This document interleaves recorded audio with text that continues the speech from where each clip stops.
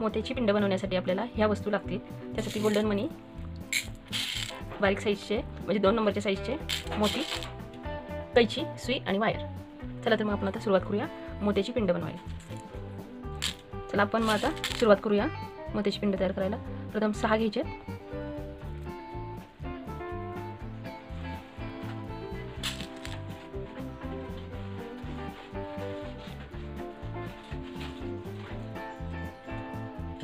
सहा मणी घेऊन असा गोल करायचा राऊंड त्याचा.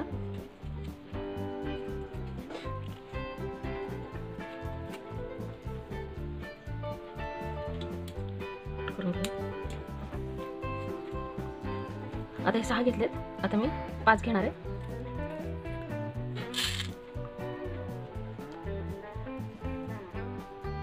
हे 5 मोती घेतलेत आणि ह्याचा असा राऊंड करायचा म्हणजे 6 होतील. इथं हा एक धरून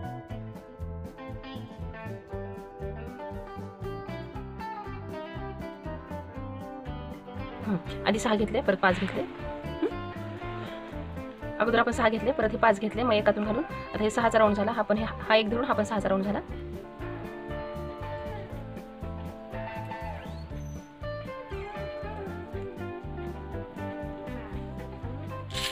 इथे पण 5च घ्यायचे आपल्याला. हे 5 घेतले.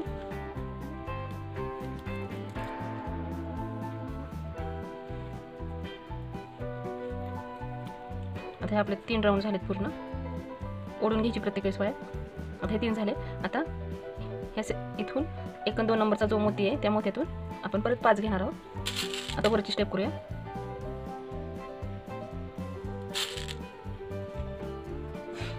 हे 5 घेतले. हा जो तिसरा 1 2 हा तिसरा जो राऊंड आहे त्याच्यावरचे 2 जे आहेत त्या 2 मधल्या साईडच्या ह्याच्यातून घेतले आपण 5.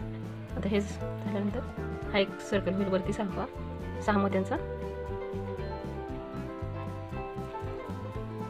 कारण खाली 3 घातलेत आपण गोल. आता वरती 4 करायचे म्हणून आपण ह्या साईडला घेतलेले.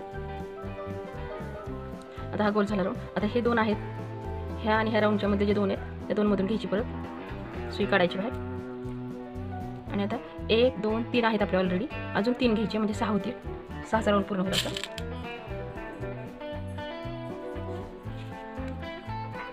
अशा प्रकारे इथून काढून इथून 3 4 मधून काढायचे. 1 2 3 4.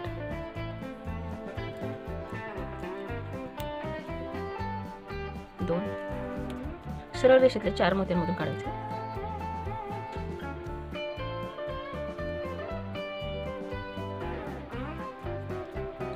हा चौथा मोती. आता इथे पण तसं झालं. 1 2 3 आहेत. अजून 3 घ्यायचे आणि परत ह्या 3 आणि ह्या चौथ्यातून काढायचे. 3 घ्यायचे आता.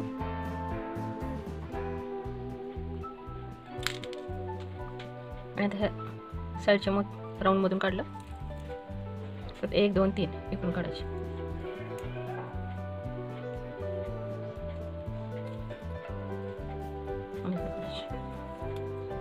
आता इथे आपले 2च आले तर आपल्याला 4 घ्यायचे. इथे 3 आले होते म्हणून 3 घेतले. आता इथे 1 आणि 2च आहे त्यामुळे 4 घ्यायचे म्हणजे 6चा राऊंड होईल.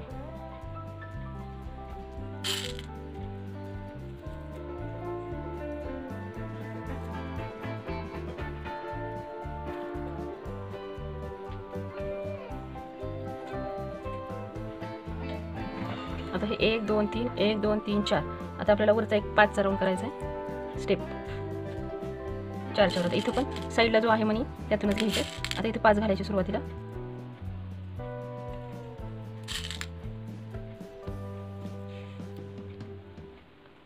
हे 5 घातले. आता 6चा राऊंड झाला. आता इकडं 1 आणि 2 मधून काढायचे. आता इथं 1 2 3 आहेत. अजून 3 घ्यायचे. सेम तसंच करायचं आहे. खालच्या साईडला केलं होतं आपण तसं.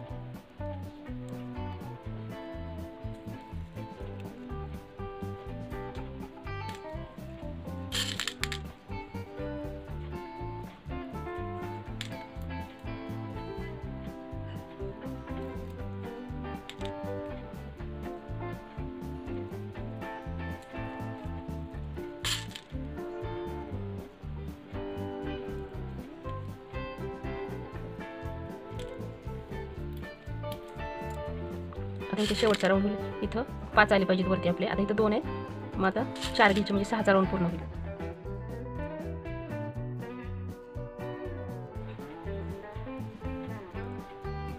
इथे 4 घेतले शेवटी आपण, 2 होते म्हणून. इथं आपण 3 केले, इथं 4 केलं आणि इथं 5 आलेत आपले. प्रत्येक वेळेस आधी इथं 6 घेतले, परत 5 घेतले तिथं, आणि वरती सुरुवातीला साईडच्या मोत्यातून वरची स्टेप वाढवण्यासाठी आधी आपण 5 घेतले तिथं, परत 3 इथं ऑलरेडी होते म्हणून 3 करून 6चा राऊंड केला. प्रत्येक वेळेस असंच केलं, फक्त शेवटी तेवढे 4 घातले, 2 ऑलरेडी होते म्हणून. इथं पण तसंच घेतलं, सुरुवातीला 5 करून, सुरुवातीला 5 घेतले आपण आणि परत मग 3 घेतलेत आणि शेवटी 4 घेतलेत. म्हणजे 6चा राऊंड कसा होईल हे आपण पाहायचं प्रत्येक वेळेस. आता आपण इथं वरती कमी करणार आहोत. आता इथे 5 आहेत, आता वरती 4चा राऊंड येणार. मग आता आपण प्रत्येक वेळेस ह्या साईडच्या मोत्यातून घेतलेले आहे. आता इथल्या आतल्या 2 मोत्यातून घ्यायचं, सुई काढायची आधीवर या 2 मोत्यातून अशा प्रकारे, आणि मग तिथे 4 घालायचे म्हणजे 6चा राऊंड पूर्ण होईल.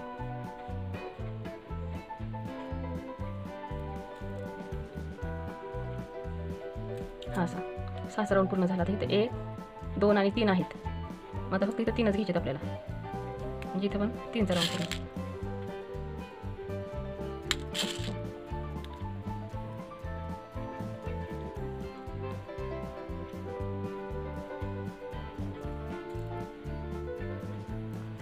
इथं 2 पुढे घ्यायचे.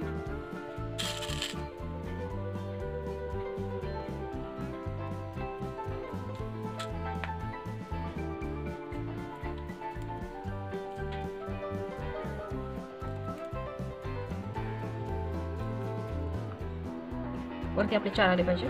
3 झाले तर 1 झालं म्हणजे झालं.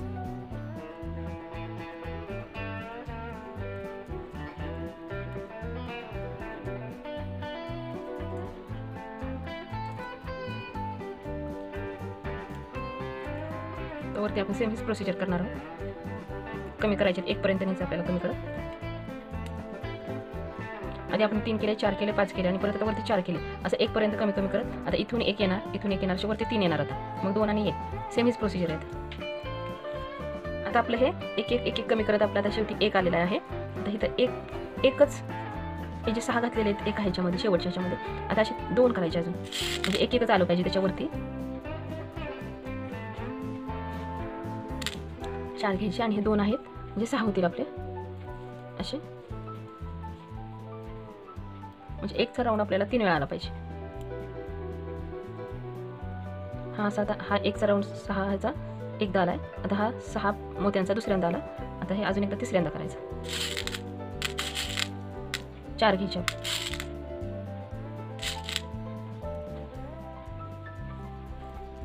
हे 4 घेतले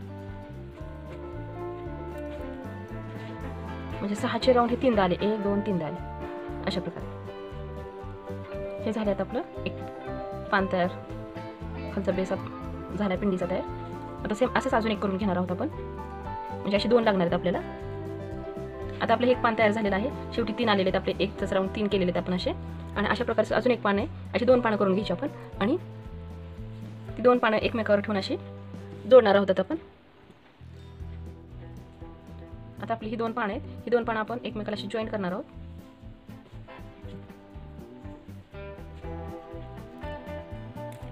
हे वरचे 2 घेणार आहोत, परत हे खालचे 2 घेणार आहोत.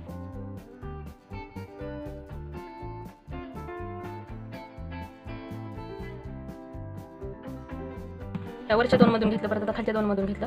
आता वरच्या पानाच्या 2 मधून घ्यायचं, म्हणजे क्रॉस करत जायचं आपण.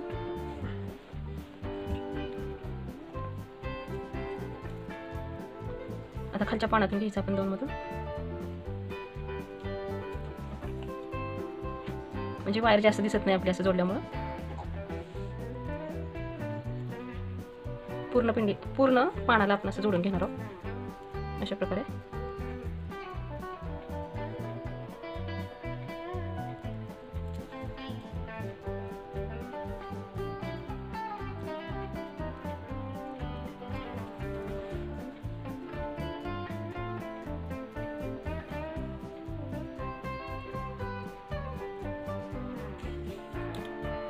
अशा प्रकारे आपण पूर्ण पान जोडून घेणार आहोत. आता आपण सेम अशाच प्रकारे.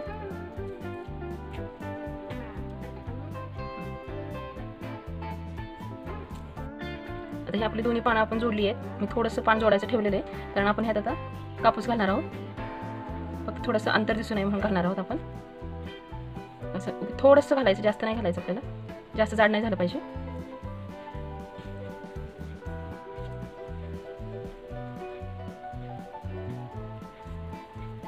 मोत्याची विणलेली आपली जाळी दिसते म्हणून हे घातले आपण.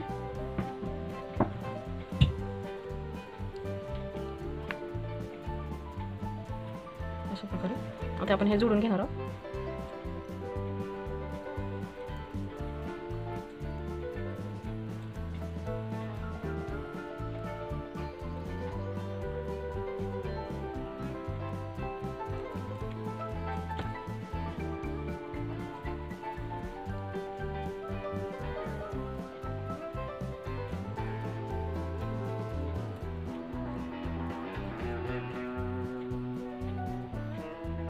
ह्यात आपलं पूर्ण जोडून झाले.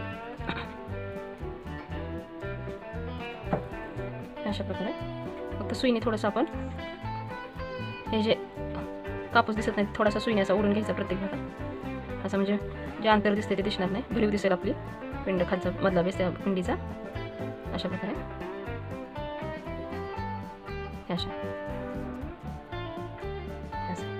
आता आपला हा मधला बेस पूर्ण झालेला. आता आपण साईडचा बेस करणार आहोत. आता आपण ह्याच्या साईडचा बेस तयार करून घेणार आहोत. त्यासाठी आता आपल्याला परत 6 घ्यायचे आहेत मोती.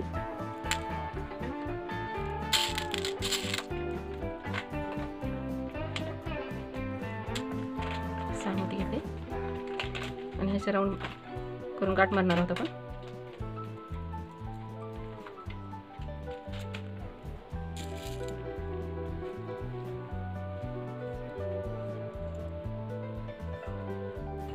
आता आपण 6 मोत्यांचा राऊंड केलेला आहे इथं. आता इथं परत 5 घ्यायचे आपल्याला.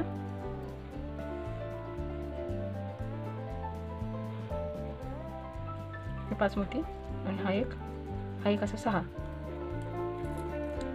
मोत्यांचा असा राऊंड झाला.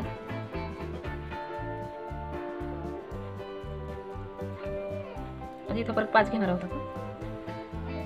असं इथं परत 5 घेणार आहोत आणि असंच आपण मोठी पट्टी करून घेणार आहे.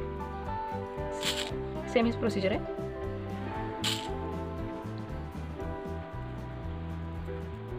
अगोदर 6 परत 5 असं.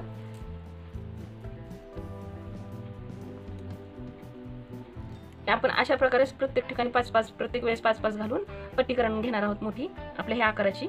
अशा 2 पट्ट्या करून घेणार आहोत. मी केलेल्या आहेत. हे अशी, ही एक आणि ही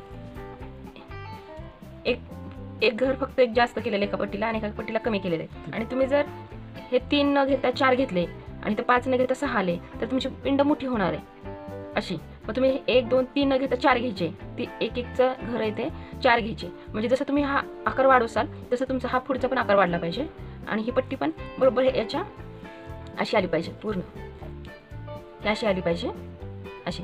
आणि एक आतल्या साईडने लावायची आणि एक बाहेरच्या साईडने लावायची आपल्याला अशी. त्यामुळे एक घर लहान करायचं आणि एक मोठी करायची हे अशी. कारण आतल्या बाजूची जी आहे ती अशी बसणार आहे, पण बाहेरचं राऊंड जरा मोठा असल्यामुळं त्याला थोडीशी मोठी पाहिजे. म्हणून एक घर मोठं करायचं एका पट्टीचं. हे असं एक घर मोठं करायचं एका पट्टीचं बरोबर, म्हणजे आपला बरोबर व्यवस्थित. आता ही आपण ह्या दोन्ही पट्ट्या अशा जोडून घेणार आहोत. आपण एक पट्टी लहान आणि एक पट्टी थोडीशी मोठी असल्यामुळं थोडीशी मागं पुढे घेतलेली आहे पट्टी. आता इथून काढलेले आपण. आता इथं मी 2 मध्ये घेणार आहे परत.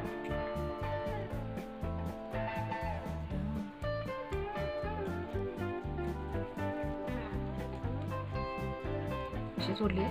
आता परत इथून 2 मध्येच घ्यायची आहे परत खालच्या बाजूने. सेम आपण हे जोडलं तसंच जोडायचं आहे.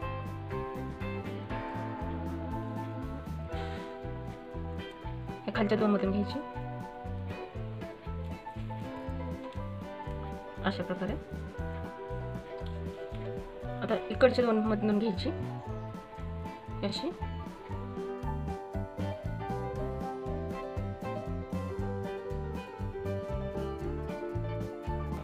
हे सेम आपण हे जसं जोडलंय ना तसं जोडायचंय. फक्त थोडंसं पुढं मागं घेतलंय आपण इथं. सेम तसंच वरून 2 मण्यातून परत खालच्या 2 मण्यातून वरून 2 खालच्या 2 असं पूर्ण जोडून घ्यायचं. आता हे खालून जोडलं मी जोडून घेणार आहे असं. आणि तसंच वरून नाही जोडायचं, कारण वरून परत आपण ह्याला असं जोडताना परत आपल्याला वरून जोडायचं. हे आपण खाली सेम असं जोडून घेणार आहोत सेम.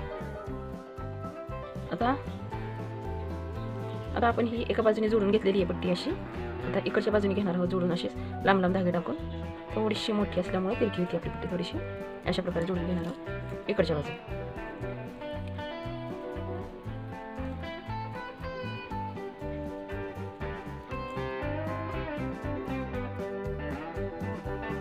सेम आपण त्या बाजूने जसं जोडलंय तसंच या बाजूने पण जोडून घेणार आहोत अशा प्रकारे. आता आपली ही पट्टी तयार झालेली आहे जोडून दोन्ही बाजूने अशी. थोडी तिरकी झाल्यामुळे ही जास्त बाजू आपण घेतलेली ती थोडीशी इकडून पण पुढे आलेली आहे थोडीशी आणि इकडून पण पुढे आलेली थोडीशी अशी आपली दिसते बघा. अशी जोडून झाल्यानंतर आपण इथे थोडं गोल्डन मण्यांचा एक राऊंड करणार आहोत. पुढं पाचचा राऊंड करणार आहोत. हा 6चा आहे. थोडा 5चा राऊंड असा थोडा निमुळता येण्यासाठी 3च घातलेत मी इथं म्हणजे ते 5चा राऊंड होईल असा. अशा प्रकारे इकडच्या खालच्या बाजूला पण करायचं तसंच 2 मण्यातून घ्यायचं.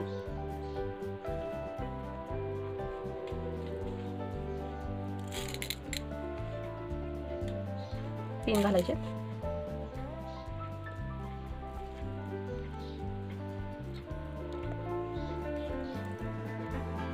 हे असं दिसतंय. पॅक करण्यासाठी थोडंसं डबल करून घ्यायचं.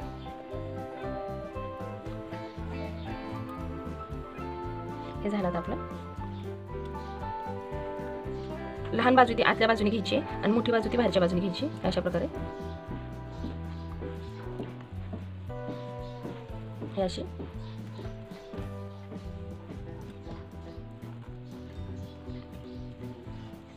हे थोडंसं पुढे आलं पाहिजे कारण परत आपल्याला थोडंसं गोल्डनचं द्यायचं आहे त्याला राऊंड. परत आता हे असं जोडून घ्यायचं दोन्ही भाग असे धरून व्यवस्थित धरायचं. इथून करायची सुरुवात अशी हे अशी.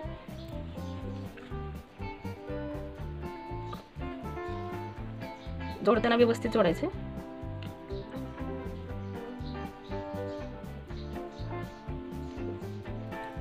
दोन मणी घेऊन जोडायचं आपण.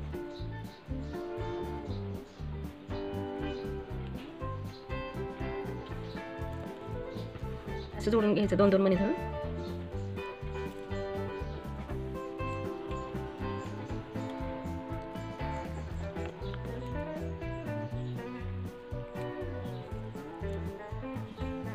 इकडून इकडे यायचं असं ह्या मण्यातून काढायचं.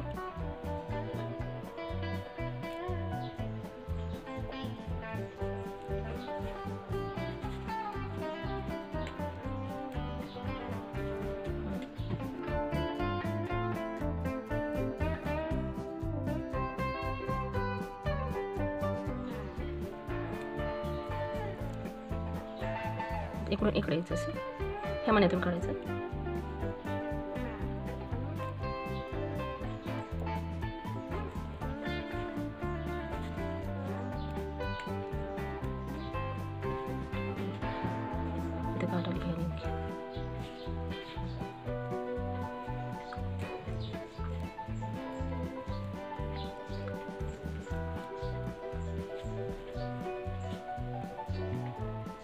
परत इथे 2 घ्यायचे.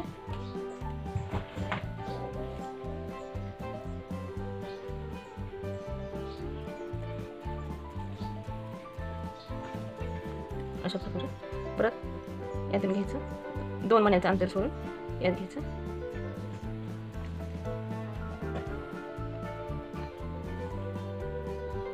तर परत इथे 2 घ्यायचे.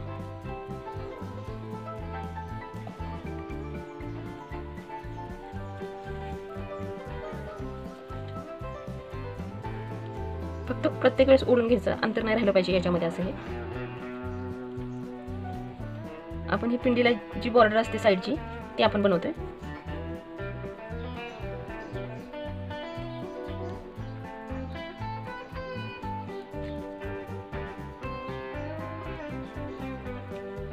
ओढून घेतलं म्हणजे अंतर राहत नाही. ही आपली खालची बाजू येणार आहे. वरची बाजू अशी येणार आहे थोडीशी अशी वरती येणार आहे ही बाजू आणि हे असं खाली जाणार आहे.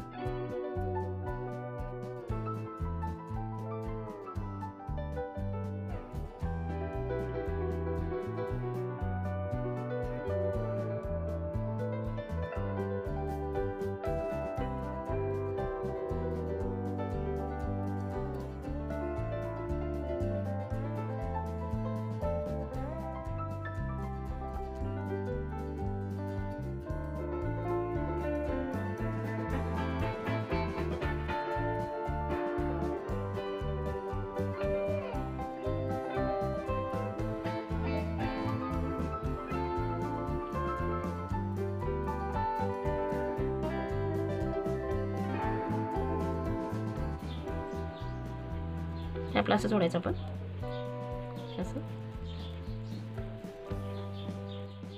असं अंतर नाही पडलं पाहिजे, व्यवस्थित जोडून घ्यायचं.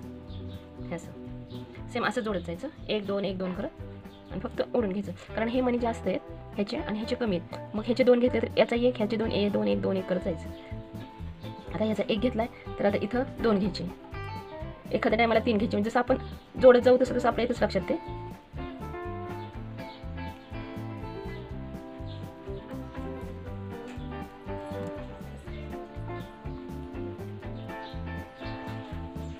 असं सेम हीच प्रोसिजर आपण करायची तिथपर्यंत. हे जोडून घेते मी आता. तर आता ही आपली पूर्ण पिंड, आता आपली ही पूर्ण पिंडला अशी साईडची बॉर्डर देऊन झालेली आहे, विणून झालेली आहे पूर्ण लावून. आता जर तुम्हाला इथं असे गॅप वगैरे दिसत असतील तिथं तुम्ही थोडीशी सुई आत अशी घालून ओढून घेतलं ना तरी ते पॅक बसून जातं. कारण ती कशी मोती मागं पुढे झाले तर ते गॅप दिसू शकतो.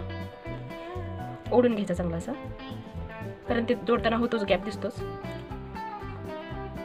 असं थोडीशी मोठी सुई घ्यायची, मोठी म्हणजे वायर जाईल अशीच घ्यायची. अशा प्रकारे म्हणजे हा गॅप दिसणार नाही. असा पूर्ण आणि आकार पण येईल व्यवस्थित. आणि हा थोडासा आत गेला पाहिजे आपला आकार हा. आणि थोडीशी बॉर्डर ही वर आली पाहिजे, ही अशी वर आली पाहिजे बॉर्डर, म्हणजे तो सेम टू सेम पिंडीसारखं दिसतं. आता इथं आपण पूर्ण ह्याच्यामधून एक एक गोल्डन मनी घालणार आहोत पूर्ण बॉर्डरला.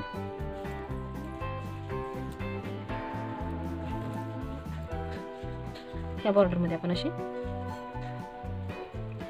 आणि सेम आपण हे असं करायचं प्रत्येक ह्याच्यामध्ये घ्यायचं. आडवा जो मणी त्या आडव्या मण्यातून घ्यायचा.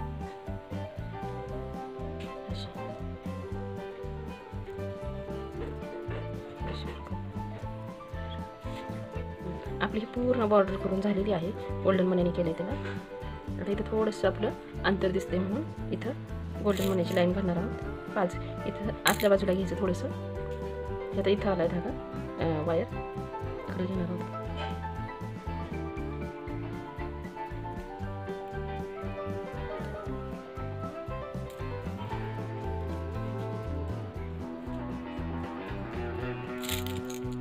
आता 3 घेणार आहोत आपण, 1 2 3 गोल्डन मनी.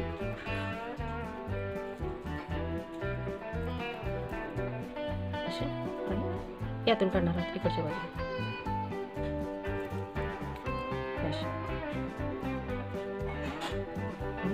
इथून ह्या आतल्या मण्यातून परत इकडं काढणार आहोत आपण. आता इथून खालच्या बाजूने काढलेली वायर खालून सुई. आता इथून 3 मणी घ्यायचेत आपण गोल्डन मनी आणि इकडच्या बाजूला असं इकडून ह्या एकदम पुढं जो मणी आहे त्या मण्यातून वर घ्यायचं, म्हणजे खालच्या बाजूला येईल असं. आणि थोडंसं आतल्या आत जी पट्टी आहे त्या पट्टीच्या आतून सुई घेऊन ह्या वरचा जो गोल्डन मणी आहे त्या गोल्डन मण्यातून घेऊन आता हे असं खालच्या बाजूला घ्यायचं असं. अशा प्रकारे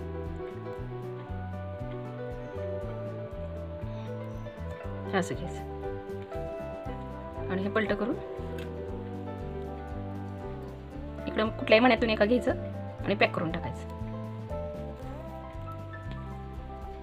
हे असं.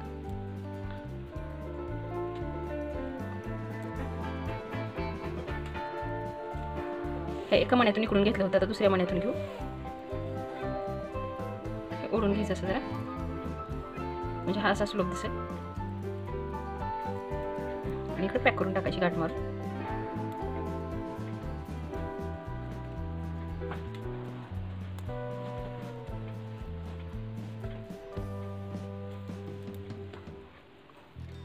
इथं कुठेतरी गाठ मारून टाकायची.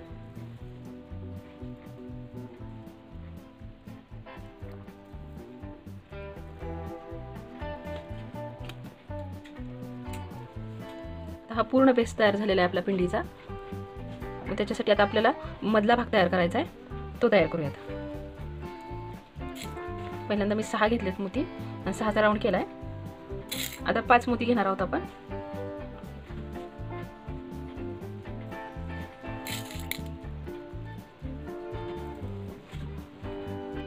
आता आपण हे 5 मोती घेतलेत.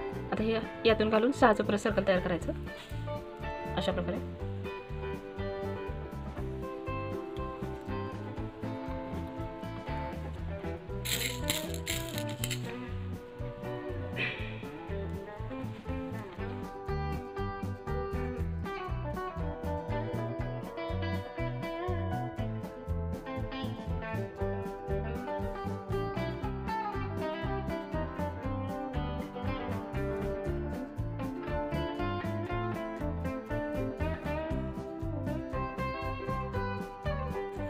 सहाचं सर्कल तयार केले आपण. असे 4 करून घेणार आहोत. 3 झाले.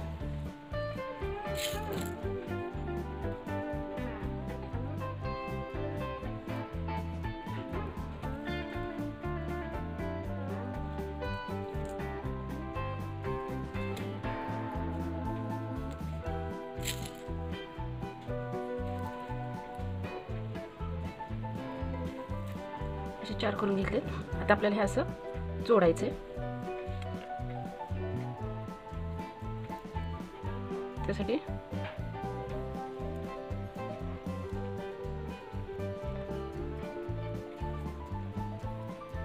आता 2 घ्यायचे आपण इकडच्या बाजूला आधी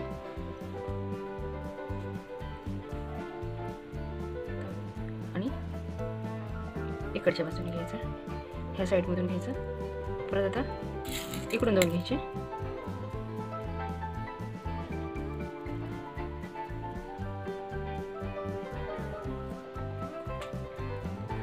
अशा प्रकारे आपण जॉईन करून घेतला. हा आता सेम असं 6चीच एक लाईन घालायची वरती.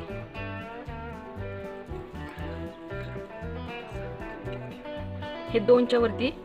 हे 2 आहेत ऑलरेडी आपले. आता फक्त 4 घालायचे.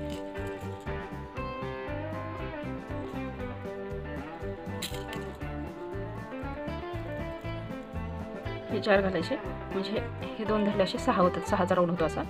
हा हे 2च्या वरती 4 घालायचे.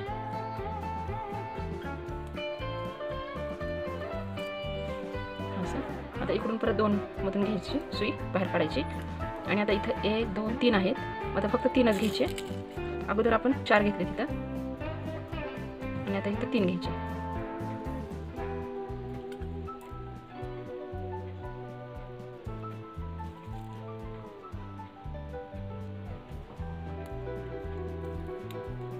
परत आता इकडून 2 मधून काढायची.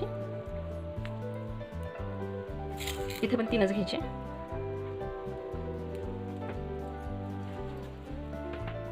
आणि ह्या सर्कल मधून घेऊन इकडे बाहेर काढायचे.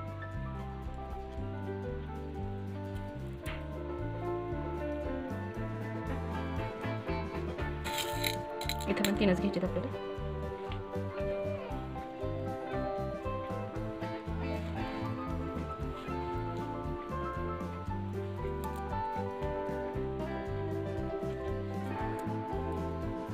आता इथं आपले 4 आहेत. आता इथं जॉईन करायचे. 1 2 3 4 आहेत. फक्त आता आपण 2च घालणार आहोत इथं. म्हणजे 6चा राऊंड पूर्ण होतं. कारण 4 आहेत आपल्याला जोडायचं असल्यामुळे 4 आले. असं हे असं म्हणजे 6 होतील बरोबर.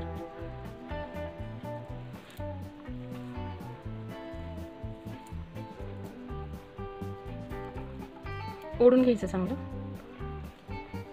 अशा प्रकारे. आता या प्रत्येक 2 मधून आपण इथे 6चा सर्कल केला. आता 5चा सर्कल केला करायचा म्हणजे थोडंसं वरती निमुळता येईल. मग 5चं करायसाठी इथे 2 आहेत आपले. आता फक्त 3 घालायचे.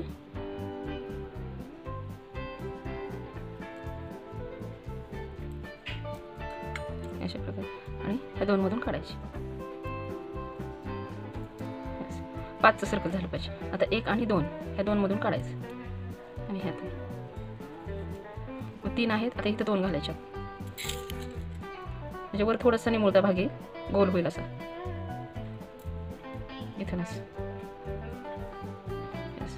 5चं सर्कल आलं पाहिजे पूर्ण.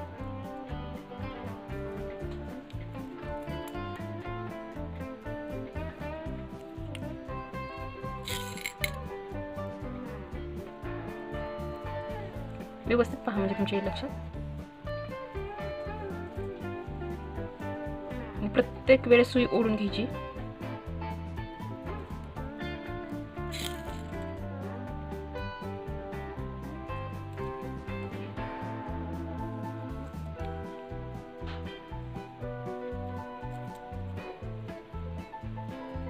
आता इथे जॉईंट करताना 1 2 3 4 आहेत.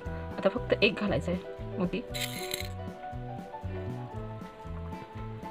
असं एक घालायचं आणि हे पॅक करून टाकायचं. असं झालं आपलं. आणि आता याच्यामध्ये एक एक आपण गोल्डन मनी घालणार आहोत प्रत्येक ह्याच्यामध्ये.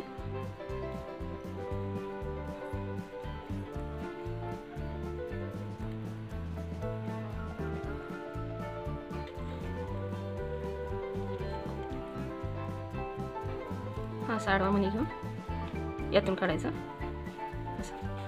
आणि आता परत इकडं हा मणी घेऊन इकडून काढायचा असं. अशा प्रकारे आपण सगळ्या ह्याला गोल्डन मनी लावणार आहोत प्रत्येक भागामध्ये. सेम हीच प्रोसिजर आहे. आता आपण पूर्ण ह्याला गोल्डन मतीने मी विणून घेतलेला आहे. प्रत्येक एक एक गोलामध्ये एक एक घातलेला आहे गोल्डन मोती. आता वरती आपण एखादा मोती पण ठेवू शकता तुम्ही. हा एक मोती ठेवू शकता किंवा मग एखादं फूल पण लावू शकता.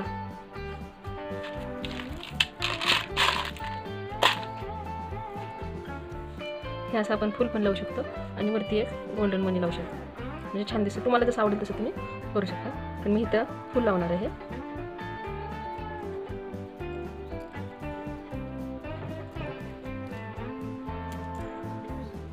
अशा प्रकारे आणि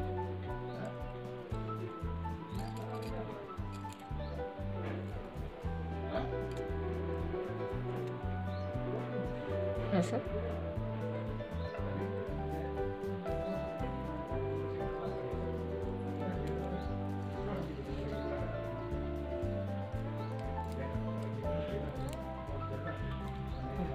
अशा प्रकारे आपण वर फुल ॲड केलेलं आहे. आणि आता असंच विणत विणत खाली यायचं.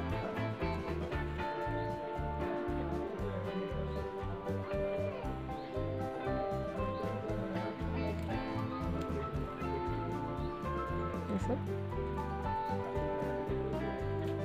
आणि आता हे बरोबर मध्ये सेंटरला ही 5ची जी लाईन आहे त्या लाईनमधले इकडे 2 सोडायचे, इकडे 2 सोडायचे आणि मधला एक आहे हा हे 2 इकडून 2 सोडायचे 5च्या लाईनमधले. आणि इथे मध्ये सेंटरला मधल्या ह्याला हे असं घ्यायचं, ठेवायचं आणि असं पॅक करून टाकायचं त्याला. तुम्हाला जर मोठी पिंड करायची असली तरी तुम्ही मोठी करू शकता. फक्त हे पान आहे ते मोठं करायचं. हे 5 आहेत ते 6 7 म्हणजे विषम संख्येत घ्यायचं. 7 किंवा 9 किंवा छोटी करायची असली तर 3 घ्यायचे. असं करायचं म्हणजे सेंटरला जे आहे ते एक मध्ये बरोबर येतं. आणि पूर्ण खालून घ्यायचं आणि हे मोत्यातून घ्यायचं.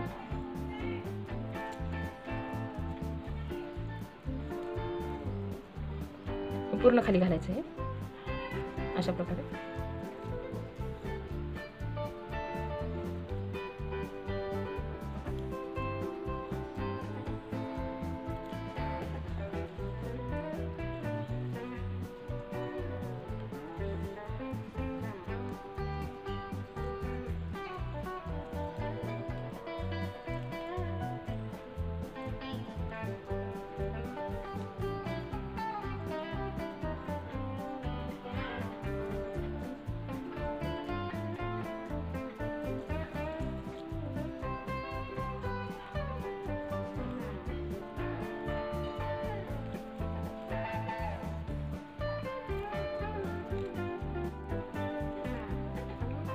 आपण हे आता जोडून घेतलेलं आहे पूर्ण.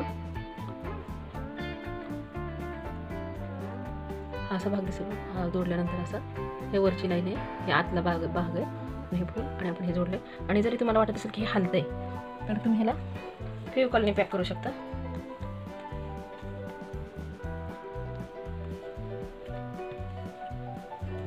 अशा प्रकारे फेविकॉल सोडायचं थोडं थोडं.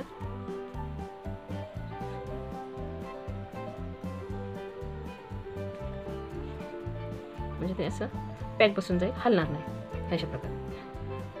आणि हा जो इथून जो हा गॅप दिसतोय आपल्याला, हा असा साईडने जोडलेला, तिथं आपण आता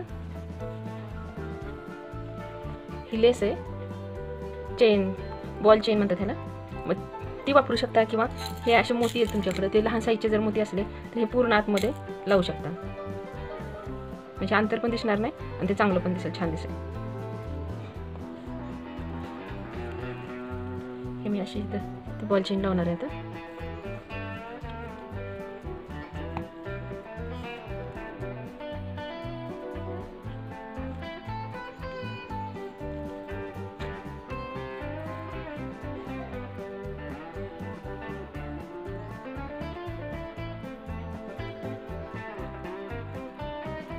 इथपर्यंत लावायची, पुढेपर्यंत अशी.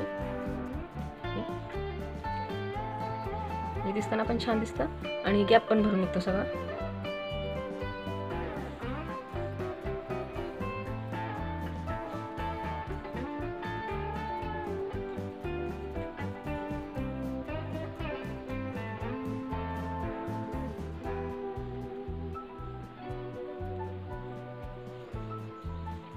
ही आपली पिंड तयार झालेली आहे. आता आपली ही पिंड तयार झालेली आहे पूर्ण मोत्याची. आणि हे आता हे पहा अशी दिसते, अशी सगळीकडून मागून पण अशी दिसते. अशी आली पाहिजे प्लेन पूर्ण. अशी ही लेस लावली आहे आपण. आणि हे फूल तुम्ही पाहिजे तर इथं पण करू शकता, डेकोरेट करू शकता त्याला अजून. ही मी दुसरी पण बनवलेली आहे. ही बघा, ही पानं लावलेली आहेत, 3 मोत्याचीच पानं आहेत. तुम्ही हिरवी पानं पण बेलाची पानं म्हणून वाहू शकता किंवा लावू शकता, किंवा इथं फुल एक लावू शकता. हे अशा प्रकारे.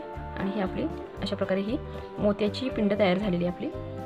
तुम्हाला जर माझा हा व्हिडिओ आवडला असेल तर लाईक करा, शेअर करा आणि क्रिएशन बाय तेजल या यूट्यूब चॅनलला सबस्क्राईब करा आणि शेजारील बेलवर प्रेस करा, म्हणजे मी जे व्हिडिओ टाकेन त्याची नोटिफिकेशन तुम्हाला सर्वात अगोदर मिळेल. थँक्यू.